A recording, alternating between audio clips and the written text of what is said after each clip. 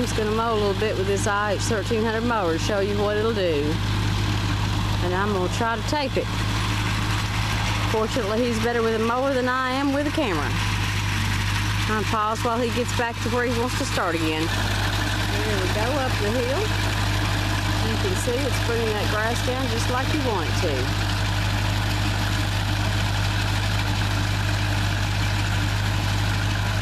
Trying to follow him with the zoom so I won't shake the camera as much.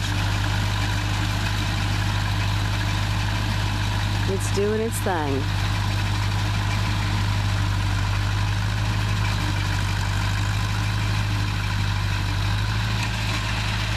All right, there you see it. It's not a representative mower. It's the mower you'll be bidding on. Now he's got it going down the hill.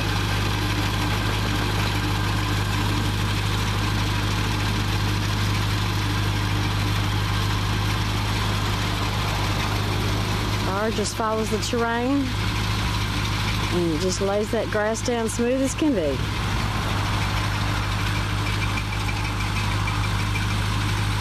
And I'm going to sign off here for J&C Farm Equipment. Thanks for watching.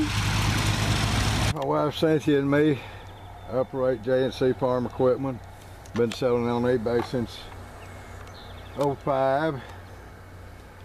We put out several of these sickle bar mowers. I rebuild them myself. Like fooling with them. Had a lot of satisfied customers with them. And this one today is my personal preference. It's a 1300 International. And I'll start down here on the hitch end. They'll hook up to most any 3-point hitch. I recommend at least a 30 horse.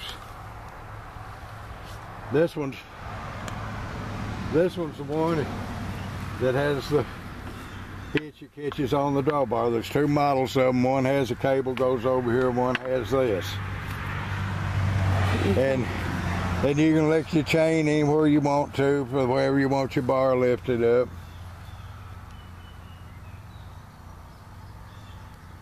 Spring air floats the thing in coordinates for this linkage here. I put a new belt on this one. I check the belts. If they're cracking, I just replace them. Then the customer's in a better situation I am too. Okay, it's got a good skid shoe on it. It's International. Okay. This thing here they call a wing. It's supposed to help about keeping the grass clogging up here. That's new.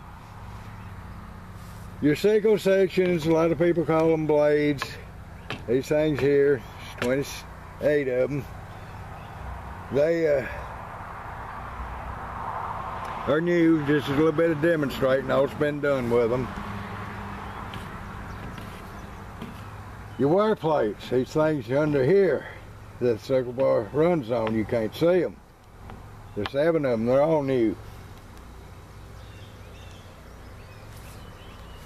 Then you've got your hold downs. This is what keeps it in place. These things here, they're new. Then all your guards are double. They're brand new. They always send these out with the ledger plates that starts your mowing process. There's one here on this shoe. There's one up here on this shoe. If those things are wore out, you'll have nothing but a headache. These are new.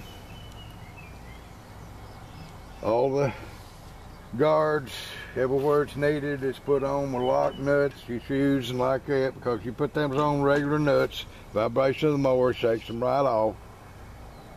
But the lock nuts keep them in place. Yep. Okay, then I decided to bolt this sickle in. It's a bolted sickle. Sometimes I rivet them, sometimes I bolt them. A lot of people like bolted, so I decided to do this one bolted. It's original IH grass board. It's this thing here. Some people call them a sloth board. The company calls them a grass board, so I'm going with grass board. And as you can see in the video, the mower's A1 shape, it's ready to go. All you got to do is go mow. You don't have to wear it out with a headache.